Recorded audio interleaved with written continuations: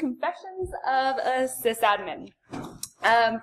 We went back and forth on whether explaining why we decided to do this at a cybersecurity conference, but really I think we'd like to tell you a little bit of a backstory about how this talk came to be. This talk came to be when I hit a pretty big wall of burnout and I was done and I didn't want to do Linux anymore because I was so tired of the community.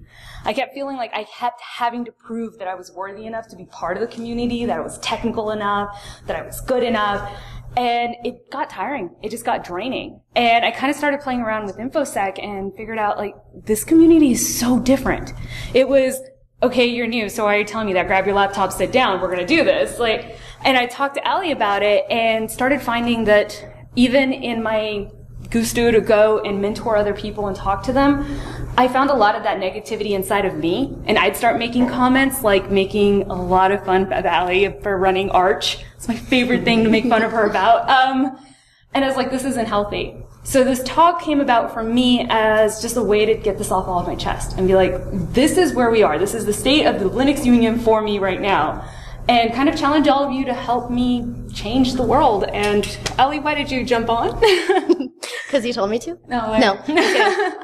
So like Elle, I was just really burnt out with work and kind of I have a career, but I still don't know what I want to be when I grow up. Elle, what do I do with my life? Elle's like, come do talks with me. Yeah. So, and then we kind of sat down in a coffee shop and ranted for a really long time, and this talk was born. This is what we came up with. So I guess we should introduce ourselves, though. So my name, for those of you that aren't my friends who are coming to support right now, is Ell Marquez, and I'm the community architect for Linux Academy. Now, really, I could sit here and tell you all the great things I've done and the cool stuff I've done, but if you know me, you know that I just tell people I'm a professional noob. Look, I love learning new things. And with that comes breaking them. It comes trying to figure out how to do it, imposter syndrome, finding mentors, trying to build a community around teaching it. And really, it's just the exploration of being new and having fun doing it. Hey everyone, I'm Allie. I'm the Cloud Operations Engineer over at InfoSite. We're a small cybersecurity startup. I basically manage our infrastructure. That's all. Before we get started, we're going to give you a resource. I promise this is not self-promotion. Our slides are a bit lacking when it comes to words because I speak enough for all three of us. So every resource that we give you when it comes to capture the flag, when it comes to resources, when it comes to Linux distributions, can all be found on a GitHub repo. So you don't have to worry about taking pictures or trying to figure that all out. The website is lopunk.com. So we can kick off now. I think everybody should be in if you are looking to sneak in, except for this one person who I'm going to call out now. And that is, we can go to confession number 1. And that's, when I started out in the Linux community, we can go ahead and play it because I'm reading it. When I started out, I really wanted to belong part of it, really wanted to feel like I belonged part of the community. I didn't want to just sit behind a terminal and do my job by myself. And however, the more that I tried to join meetups and come to conferences, the more that I felt like I couldn't get past the front gate. And really, that kind of brings us to our first lesson for you guys, and that's the fact that gatekeeping happens. I wish I could tell you that we've solved this problem, that gatekeeping was a thing of the past. But if you're going to tackle something new, if you're going to show that vulnerability and show up and say, hey, I don't know how to do this, and I am here because I want to learn, someone's going to look at you and say, well, how do you not know this? How long have you been here? And they cop that attitude. It's gotten to the point that a question as simple as, what is Linux, has turned into a gatekeeping question. So if I say, Allie, what is Linux? What would you say? I would tell you Linux is an operating system. And then this is when you start getting people who, the gatekeeper, their face changes. They get a bit of a Loki look. They stand a little bit straighter, and they're like, oh no. Linux is not an operating system. Linux is a kernel. Really, have we not matured past the point where we can have an honest conversation? Yes, once upon a time, Linux was nothing more than a kernel. And then we open source, and then we grew, and then we learned, and now Linux is both. Linux can be referred to as an operating system. There are Linux distributions. There are Linux kernels, or Linux kernel that is in development. All of these are right answers, and by shutting someone down with a question as simple as that, we do absolutely no favors to our community. And you know what? No one is immune from this. I was lucky enough to go to Open Source Summit, and we were one slide behind. Well, anyways, I was lucky enough to go to Open Source Summit, and I'm sitting there, second row, as Linus Torvald is being interviewed. And the interviewer looks at him and says, Linus, like, how do you understand every single line of code that's in the kernel? He looks at her and admittedly says, I don't have to. And at this point, the room erupted. People pull out their phones, they're tweeting, they're taking pictures. And this is what I see on the news feeds the next day. And this is a bit ridiculous, because if they had actually put their phone away and listened, they would have heard that what he said is, I don't, because I don't have to. What I need to understand is the big picture. By understanding where I want the project to go, where the project has been, I can look at a line of code and see if it fits in within the vision. So this is the lesson that we're here to share with all of you, is yes, gatekeeping happens, but you know what? I have never, not once, furthered my career by trying to appease those gatekeepers. What I've furthered my career by is going and finding the other people who say, hey, I'm new too, but I'm willing to go on this adventure with you. And through that, all you need is a starting point. You don't have to be able to do, reverse malware engineering and get down to the bits from day one. It's a ridiculous ask. But if you have the big picture, if you've learned a little bit of coding, and you've learned a little bit of the OS, and you've learned a little bit of pen testing, whatever your interest is, it's easier to pick these things up. And for those of you who are new, and I just threw this out for you, on lopunk.com, I actually have a study group that I held to tackle that gatekeeping question of what is Linux. We go down from the basics of the Linux kernel down to why is the mascot a freaking penguin anyways. So, my confession, a lot of times I have psyched myself into thinking that Linux is a lot harder to use than it actually is. I did this a few ways. Trying to use harder distros than my skill set allowed at the time. Trying to use the wrong tools for the job.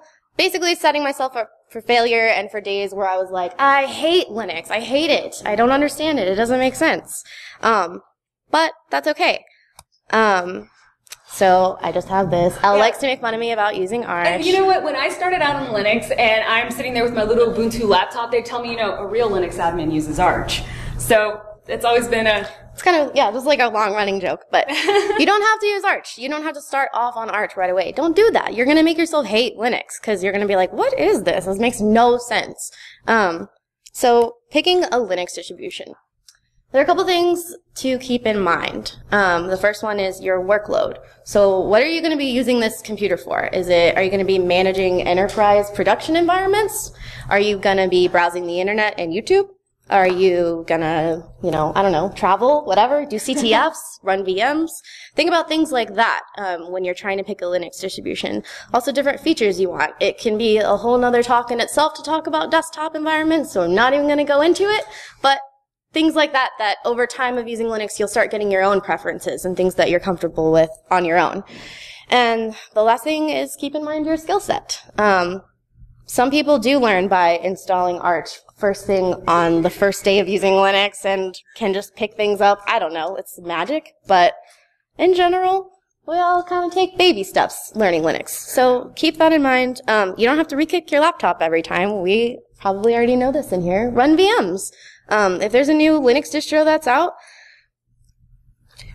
throw it on a VM and try it out. Plug for Elle's OS challenge right now. Yes, if any of you are thinking about choosing Linux, I challenge you to join me. Every single month I kick to a brand new Linux distribution. I started out with Elementary OS, went to OpenSUSE, currently running Pop! OS, and the next one we're running is Clear Linux. Do it as a group because we can support each other when we break things, and we will break things. Yeah. And also, if you're already comfortable with Linux, keep learning it. Don't lock yourself into one distro. Have an open mind about it, because if you're like me, you'll go into your career being like, oh, I learned on Fedora, I support Red Hat, that's all I know. And then you get hit with a layoff and you go to an Ubuntu shop. You can pick it up, but it's kind of like setting yourself up for a learning curve. Yeah. So lessons we just want you to take away from this is use the right tools for what you need. Work smarter, not harder, right? And don't lock yourself into one distro. Make sure you keep an open mind and keep learning. Of course, there may be distros that you're like, I hate Arch, I hate Pac-Man, ugh, gross. But I never said that. At least, no, I know you didn't say that. But if you feel like that way about a certain distro, we all have our preferences. But just keep an open mind to what you want. So confession number 3, and you're gonna push the button for me. All right, and it's okay. When I started out, everyone said use the tools in your toolbox, right? Make use of everything that you had. And what I found is the GUI is freaking easy. You touch a button and it works. And this became one of the biggest gatekeeping things for me. Is they're like, oh, well, a real Linux admin uses the command line. Why? And so, like everything, there is definitely an XKCD comic that goes with it. Let me give you guys a moment to look at this. And many of you, especially Linux users, are going through the man page in your head right now. I can see the looks of the people going, wait a minute, like, okay, flag X, wait, there's something about a B, which one is a J, where do I... Why? If you have the option of using a desktop, then you would go to the file and you'd simply click the button and it's out where you need it to be. Yes, if you are on a server, you might have to learn how to use all this, but one of my favorite things to do at a conference, especially a Linux conference, is to sit in the background and watch people try to get on the Wi-Fi. Because you see them committed to NMCLI, tab, tab, tab, tab. And you'll say like, hey, if you just go to the GUI, no, I got this. Look, tab, tab, it gives you the options. By that point, I've clicked the GUI, clicked accepted, and I'm on the Wi-Fi. We definitely goes back to the work smarter, not harder. And yes, use all of the tools that you have available to you in your toolbox. You know, if I asked you to come over and help me hang some frames, yes? I would say, do not be reliant on the GUI. Understand what it does under the hood. Yeah, I mean, like we said, use all of the tools. Don't become, I only use the GUI, because then you limit yourself to not having the functionality that Linux gives you. And Microsoft operating system. We'll get there. Hold on. Stop with the spoiler alerts. That's another slide. But yeah, if I asked you to come to my house and help me hang some, pictures, and you showed up with a screwdriver, I'm like, all right, I mean, we can do this. You can get the screwdriver and sit there and do it. Or the same way if I asked you to help me with my pipes and you showed up with a hammer, I mean, all right, we can get it done, but this is just silly. You're just trying to prove a point that you don't have to prove. You're impressing no one but yourself at that point. Which gets us to confession number 4. Everybody in here already knows this confession. Technology sucks sometimes. There are lots of days where I really want to shut my laptop, quit my job, move to the mountains, raise goats. Yes. Have the local children believe that I'm a witch and never interact with anybody or technology ever again. And that's fine. We all have days like that. To make my point, I'm going to tell you a story about when I was a baby Linux admin, and I had 2 monitors that worked fine with Fedora. One day my boss decides like, okay, you're not a baby Linux admin, you're worthy of that 3rd monitor. So I'm like, okay, that's cool. How you know you've moved up in Linux admin skills. That's how you know monitor. That's just a promotion. Yeah. So I got another monitor. I'm like, cool, great. Well, I thought I could just plug it in and it would work. I spent 6 to 8 hours probably fighting with Xorg. I cried. My mentor was like, how do you have a job here? It was a bad day, right? So I solved my problem, honestly, by switching distros. To Arch. Yeah, I switched to Arch that day. That is the day that I switched to Arch Linux, honestly. But it worked. It just worked in that case. So confession 4B kind of ties into this, because when she told me the story, I related to it. Most of the time when I'm trying to do something with Linux and it doesn't work, I blame myself. I'm like, this is my fault. I don't know. I'm not technical enough. I really should just buy a Mac and use what everybody else uses. And when she told me the story, I looked at her and I was like, did this happen kind of like at the end of 2015 kind of era? Because I remember this. If Fedora pushed an update that broke the Xorg files, and it meant everyone on my row lost their 3rd, 4th, and 5th monitors. But we weren't on the same team. She wasn't able to get that communal experience. And I got to the point where I was doing the Linux distros and the challenges, and I kept breaking things. And at the time, I found a guy by the name of Jason, who does a program called Choose Linux, and we started doing distro hopping together, where I started documenting every change I made on a new distro, so that when someone says, oh, well, what'd you do? How'd you break it? I'd say, oh, go look at my files. My error logs are there. Every single command I've run on the command line since I got this box is on there. And it got to the point where we ended up in a pretty big flame war, if you follow me on Twitter, with a major Linux distribution, where they were pushing back that it was my fault. I pointed them to the logs, and we got some good changes going on in that actual distro. But this happened because we did it as a community, we did it as a group, and when I said this is broken, someone said, oh, it's broken on mine too, and pushed their logs up as well. So we challenge you that if you're going to do it, don't always believe that it's yourself. Take a chance, try new distros, try new applications, learn something new, but do it in the OS challenge mindset. Do it with a friend. Find a mentor. There are many times where I'm like, hey, I want to learn how to do CTF, Allie. Like, can I have you on standby?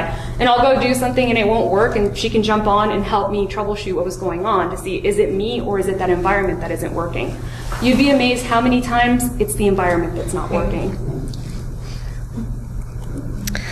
Okay, so next confession. A lot of times when I have a question that I feel like the answer is something that I should already know, I hesitate to ask that question. And I'm sure everyone in here has probably done this about something, but I just want to tell y'all, it's okay not to know. It's okay to ask questions. It's okay to be new. I thought we talked about not using this photo of me on this slide. I'm sorry, but it's so good for the confession. So, you know, you're kind of cheating yourself. You know, a lot of people say there's no such thing as a stupid question. But like Elle said earlier, sometimes you'll say, I don't know what SSH is. Can someone explain that to me? And if you're in a room full of Linux people, how do you not know you that? might get a response that's like, you don't know what SSH is? Ugh. Like, what are you doing? And it's just like a crappy feeling, right? So it's okay not to know, and it's okay to ask dumb questions. It's okay to ask the simple questions, because even giving this talk, I've realized if you're thinking a question that you probably don't know the answer to that you perceive as basic, there's probably someone else in the room that's thinking the exact same, like, I don't know what this is. So when not knowing the answers, we all know it's a matter of Google foo. Like Al likes to say, as you progress throughout your career, you will get better at Googling things. And Google will probably point you to some documentation of whatever product you're struggling with.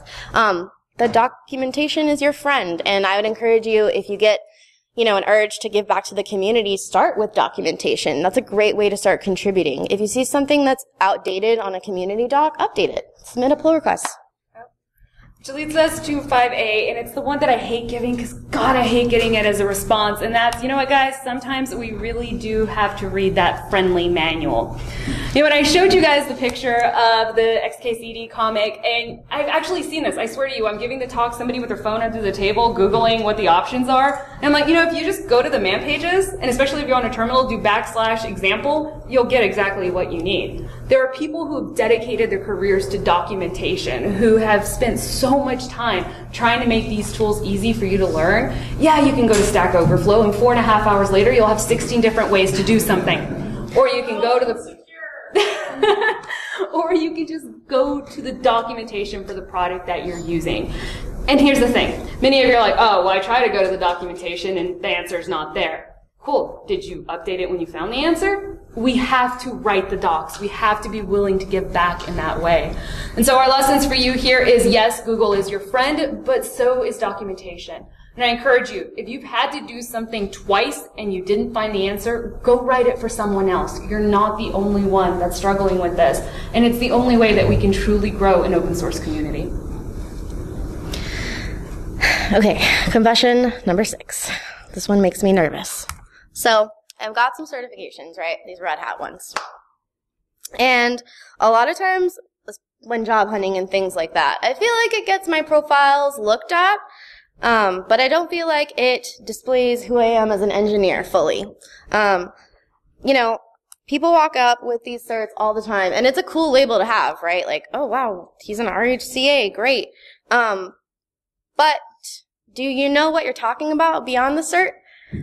When you come on a Linux admin floor, we can smell our own, right? So if you walk around with an RHCSA, for example, that's great. So we may know you know how to do some basic Linux stuff, but do you actually know what it's doing, or did you study for an exam? So that leads us to our next one, which is the fact that, going to a boot camp, which is what a lot of people do, is great. It can give you a start, but it's not going to make you a command line ninja. And many times when you have that person that has that certification, and they get on the floor, and as Ali said, we can smell our own, they end up becoming a story that we all have. And so I'm going to share with you my story about the day that I met the world's very first OpenStack Java developer. Now, if you don't know OpenStack, it is 100% written in Python. That's all that it's written in. So I go in, I introduce myself, and this guy is standing so tall, and he's so proud. And he tells me about how he just graduated with a degree in OpenStack Java development. Now at this time, I'm an OpenStack trainer. And this guy's just so confident that I'm under the phone texting the foundation going, guys, what did I miss? Like, did I miss an email? Like, this is huge. This is going to change my job. And eventually the texts start coming in with LOL. Elle, you're being punked. Seriously, Elle, you can't tell. I'm like, this guy is so confident. So I'm talking to him, I'm trying to pull it out. And then I find out that he went through a boot camp and got a certificate of completion in full stack Java development. You only go as far as you actually dig into the technology. What will set you apart is that hands-on time. Because you know what? Yeah, I came from a boot camp certification program, and I can tell you that my day started at 6 a.m. and went well past 1 a.m. I got very little sleep, and I spent as much time behind a command line and behind the GUI that I could. Which brings us to our confession 6B. So neither of us have a computer science degree. We both agree that your knowledge is what defines you. Didn't mean to switch that yet.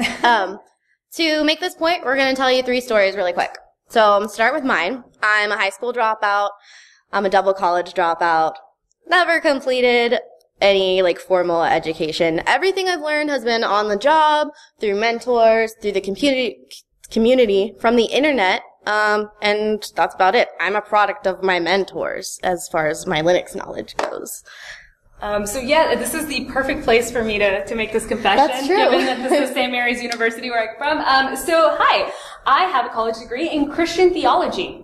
I went to school with great hopes to go and be a missionary, and I graduated right about the time the Catholic scandals occurred with sexual abuse and everything. Was not the right time to become a missionary. And you know what? I needed a job, and I needed something to do, and that's how I found myself in the Linux world. But no, I've had absolutely no formal training. Sorry, camera guy, I walk when when it comes to Linux. However, one of my mentors, Eric Joslin, is amazing, and he does have a computer science degree. I believe he actually has a master's, and what makes him amazing is when I ask him a question and I want to know the deep dive. I want to know how those system calls are actually occurring for me to be able to understand. He will show up with one of his college textbooks. 10 years after the fact, he can turn to the right page, show me the highlighted section, and start talking like he was just studying this yesterday. He became a product of an education that allowed him to actually dig beyond the command line. He kind of started memorizing his books. Books became a part of him, and it was just amazing to me to say okay, you didn't just read it, you actually understood it. So whether you decide to go through a certification program, you decide to teach yourself, our lessons for you are pretty simple, and that is nothing beats hands-on experience. You can cram for a test all you want, and you can go and copy and pasta and basically cert dump, and it'll get you the job, but like Allie said, we can smell our own, and you don't want to become somebody's story. And also, what defines you is not just what you know, but how much can you impart. I always tell people, it's cool that you know that, but I don't believe you until you can teach me or you can teach others. Give back to the community. Nobody at me for this confession, okay? I used to use a Mac to do my Linux sysadmin work. I didn't hate it as much as you might think. So I was at a point where, I don't know, my workstation just kept breaking for me when I was running Linux, no matter what distro, right? I just got sick of this struggle where I'm like, man, I have to come in and troubleshoot my workstation in order to do work. That is so annoying. And I just got enough seniority with Rackspace to where I got an Apple computer one day, basically. It was really random, actually. Can you blame Arch for that? I can blame Arch for that one, actually. 100%. Arch's fault. No. But I didn't hate it, and I wanted to throw this in here because I think it's important. You don't have to run Linux necessarily to be a Linux admin. That's a great way to learn Linux, sure. But not all Linux admins and engineers, obviously, run Linux. And that's totally okay, I think. Which kind of brings us to the point made earlier that stole the thunder. My favorite Linux distribution is currently Windows. And that's because there are some amazing things being done with the Linux subsystem when it comes for Windows. It's gone so far beyond PowerShell that I can tell you that I am a complete noob to it. But I can tell you that if you're interested in making money in this industry, knowing Linux, but being able to use it in a Windows environment down to a Dockerized environment when it comes to it, Windows containers for Linux, Linux containers for Windows, you're writing your own check, especially if you can do that on the cloud with Azure. We need to stop getting towards the point where we need to get to the point where we say we are system admins, whether that be for a cloud environment, whether that be for Azure, whether that be for Windows, whether that be for Linux, and I can do it all on my Mac or my Chromebook, and it doesn't matter. It's your skills. Have I said that enough, guys? But we are going to go on a side note and a side rant here, and that's something that really kind of becomes an obstacle for a lot of people, because they say, well, you know, I can't go run a Mac. I can't afford one. Well, let me show you this example of this great guy by the name of Richard, and he teaches a school in Ghana. And he wanted his kids to be able to be prepared for being able to use things like Microsoft Word. But they didn't have electricity. They didn't have computers. So every morning he would come in and he would draw what a Word environment looked like, what a PowerPoint environment would look like, and he would walk his kids through using it on a blackboard. This is one of those problems that I think I was talking to somebody earlier about, where we try to solve all human problems with tech. And so Microsoft found out about Richard, and they're like, man, he's doing some great things. So they packed up a bunch of computers and they shipped it to him so that the kids could now learn how to use Microsoft in real life. Did I mention the part where I said the school doesn't have any electricity? Yeah. Did they send the generator? Did they send the generator? Yeah, so once again, yes, I do say that hands-on knowledge is what's going to get you there. Sometimes we have to get creative on how we get that hands-on knowledge. One thing that we talked about is when I started out in this industry, I told you guys that I went through a boot camp. What I didn't tell you is that I don't come from a technical background. My very first computer that I got was what they handed me at Rackspace when I was hired. I learned Linux through talking the local library into letting me use their VMs, through borrowing friends' computers, through sitting there with my CompTIA book and drawing things out, trying to understand it. Really, the only limitation you're going to have is your own creativity. So we have a little bit of advice for you guys. So, Elle, what do you say for those in here who want to get started with Linux? If you want to get started with Linux, well, first and foremost, choose Linux. Now, she did say that you don't have to re-kick a computer to it, but if you can, it really is the best way to get started. The way that I mentor people is if we have two computers, one can be your daily driver, the other one you've chosen Linux in. Every single day, pick up the Linux box and use it to the point where you've broken it. Do as much as you can. Then you can finish your day off, you can go back to your regular computer, finish your day at work, and then come back and learn how to troubleshoot. No matter what your job is in the tech industry, your troubleshooting skills are going to be what gets you through. So why not get them actually getting that hands-on experience by choosing whatever Linux distro that you want to? So after you've chosen Linux, next piece of advice we have for you would be to, I put Ansible here, but it doesn't have to be Ansible, just learn some automation. I say this because this great DevOps word, right? That's where the industry's going. You're gonna get in a Linux spot and you're probably gonna have to write some automation, whether it be Ansible, Puppet, Chef, whatever. It's probably gonna happen. So once you have that down. This is the worst piece of advice for me to give them. I give it to you because I need to take my own advice, and that's learn a scripting language. Bash will get you through. I always get made fun of because I can write a mean Bash script. It'll take me 1,000 lines to write what you can in 2 lines of Python, but you know what? My script worked, and that's what matters. But realistically, if you're going to be involved in the tech industry, regardless of what you're doing, scripting can help you, especially when it comes down to actually troubleshooting. The little bit of scripting that I know has really helped me be able to parse logs better and to really be able to understand what it is that I'm looking at. I'd love to tell you that your environments are never going to break, but I don't care what distribution, what OS you're using. At some point, if you're having fun and you're learning new things, you're going to break it, just like you should. People have a few graybeards in the room. Yeah, people in the room who are watching this talk who are like, I already know this. I run Linux all the time. I'm a Linux master. So fine, you can use Arch. Oh, these aren't updating. Oops. We are off on the screen. That's all right. All right. Well, I'll just read to you. Yeah, I'll just read it to you. So, lost connection. That's why. Great. Okay. So just keep learning Linux, even if you're running Arch, even if you're a Linux genius, I would suggest keep learning. You know, some things you can do is things like the OS challenge with Ell, that bounces to different distros. Keep your mind open, try new things. But also, I would suggest trying to build your own Linux. It's a challenge for sure. And once you feel comfortable with Linux, especially on like a senior level, I challenge you to give back to the community and spread that knowledge. That really is what's going to define you as a Linux engineer. All right. And for those InfoSec people in the room, Allie, how would you suggest that? Yeah, so I have this really cool slide that you can't see with all of these CTF platforms that you can try out. I'll try to fix it. Okay. It might be. No, we lost connection to the server. That's fine. So, okay. Just keep talking. InfoSec, newbies. I got into things like this by playing Capture the Flags. Granted, I'm still a cloud ops engineer at cybersecurity place, so I kind of took the approach of going into the industry but doing a job that I know how to do already. And that way I can like learn from my coworkers who are doing threat analysis and stuff like that.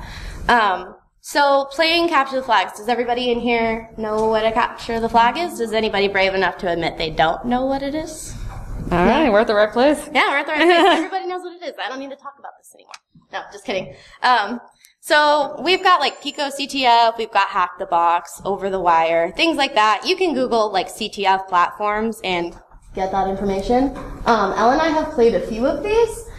If you're the kind of person who likes to learn in a group, I would challenge you to try and join a CTF team for the women and those who identify as women and non-binary. Girls Taking Over is an awesome group. There's also Cult of the Party Parrot and Open to All CTF. Those are both CTF teams that are awesome. And you can just like follow them on Twitter. They'll probably add you to a Slack channel. That's how Girls Taking Over does it. And, you know, you can just kind of collaborate, and if you want to do a Capture the Flag, you can. I will note, though, that if some of you are like, well, I'm really new, I don't know what I'm doing, I've never done a CTF, I literally told Allie, you know, hey, I started studying for my Security Plus, I want to do a CTF, and every girl in that group was like, you should join, hey, how are you doing, how can we help you? So most of these groups are extremely inclusive, regardless of where your tech skills are. If you're brand new, if you don't know anything, join anyway. Like, it's fun. You know, people who already know everything in there are excited to teach you about whatever we're doing. So I encourage you to join, even if you have no expertise or knowledge. Definitely. Plug for CTF time. If you have like a free weekend and you're like, I want to do some CTF practice this weekend, you can go here and it'll show you what remote-enabled CTFs are going on at a certain date. All right. And we're kind of coming to the end of our talk, so we want to give you the final lesson. And that's something that you've heard me say quite a few times today. And that's, you know what? You're going to break some, and we're keeping this family friendly because my kid is in the background. So we're going to break some shirt. And you should. Like, I don't know where there came to be this communal knowledge, this communal agreement that you should always do everything perfectly and you should be good from day one. Because you know what? When you're going through it, it's hard and you're not learning if you're not pushing your boundaries. So both of us are going to stand up here and we're going to have a moment of vulnerability and we're going to tell you about a time that we broke a shirt. Yeah. So, like what, probably a month ago right now, Elle and I are sitting at a coffee shop talking about this talk that we're giving right now. I go home after I've got to do a maintenance. So I wait, and I go and log in to do my maintenance. What do? I accidentally delete a database node. Yeah. Oh, that's not working. Okay, we figured it out. Did you? I figured it out. I can GUI. Cool. I felt that so hard. So that's her boss. Yeah. Oh, that's her. Yeah, so I blew out a database node. And so that's the face I made when this happened and this database node was gone from the console all of a sudden. That's my boss's reaction that I wanted to show y'all. Literally, I told him, oh, I just blew out this database node. I'm panicking. He's like, oh man, you know what? That's my fault. I should have had termination protection on.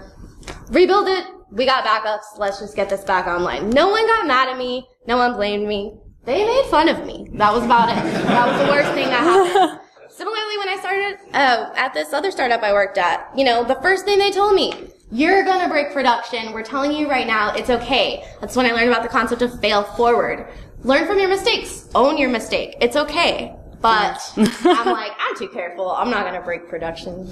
And she broke production Literally the next day. Right after talking about this talk. Yeah.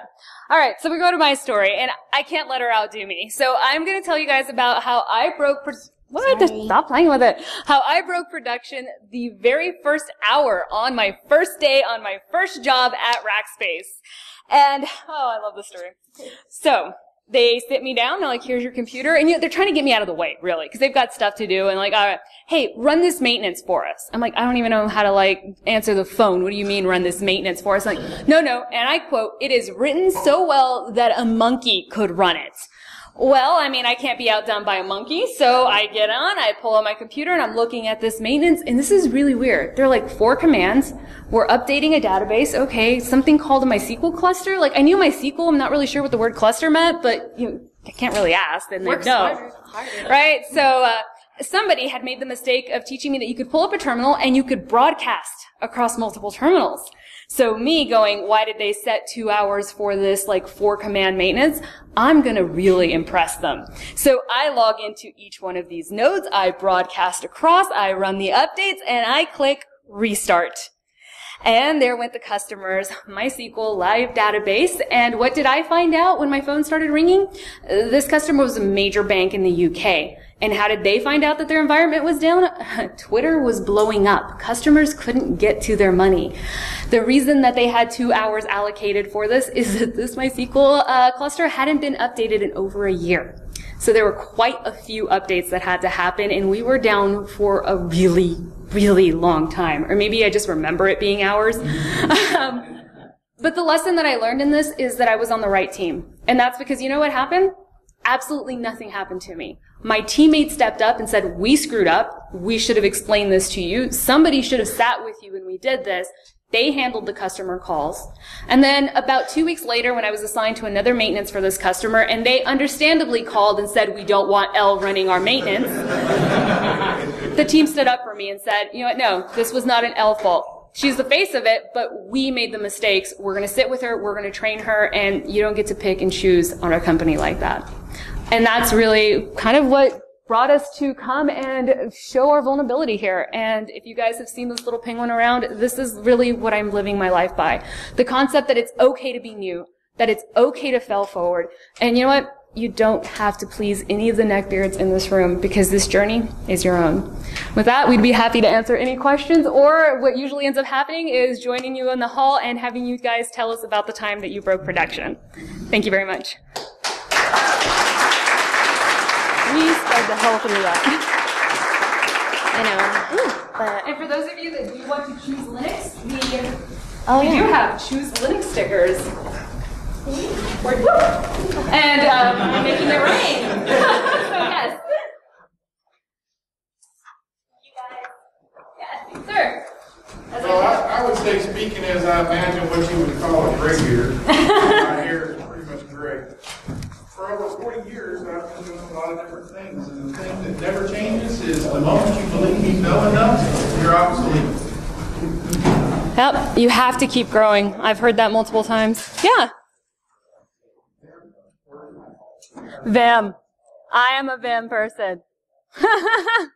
I don't think I have gone into Emac twice and been having to Google how to get out. I will own that. I've done it probably, actually more than twice. I never remember.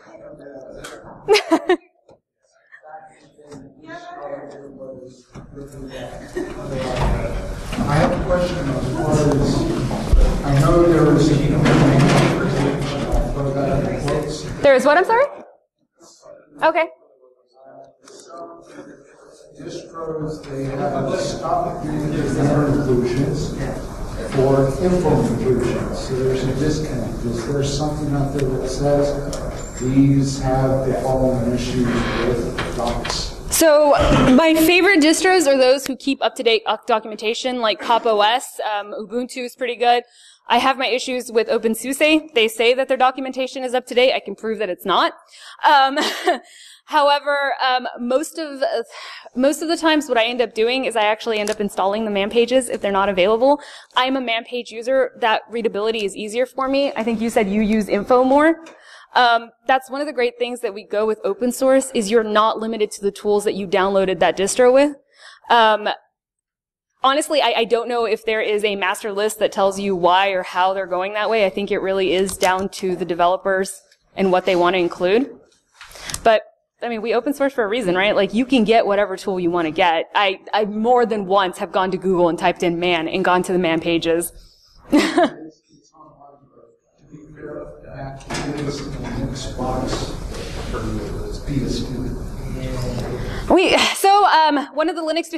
One of the podcasts we run is BSD Now. So yes, I know those debates quite well, and I'm saying, you know what, at this point in my career, that's gatekeeping, because I'm not there yet. I'm just kind of playing with it and trying to figure it out, and one day I will run a BSD distribution, but I'm not there yet. I just mean in the sense of people trying to gatekeep. It's, well, real filling point here is like, jump off. My daughter's back there. She's writing a talk right now about Linux. Sorry, I'm throwing you out there, about Linux through a 9-year-old. And we sat down and talked to her about, she's running her Chromebook. You know what? She's running Linux for all intents and purposes. For all she needs to know, she is, so. Did you say both of our moms run Linux? Yeah. Did we say that? Yeah, I think so. Yeah, well, I don't know if we have. Both of our moms run Linux. Yeah. It's easier for me to troubleshoot it. Same. That's why I put Linux on that computer. The original AT&T trying to keep people off Unix by charging for $10,000 For the, yep. a copy. Linus saying, you know what? There you go. So, sorry. Anyone else? Don't forget to get your stickers. All right, thank you guys.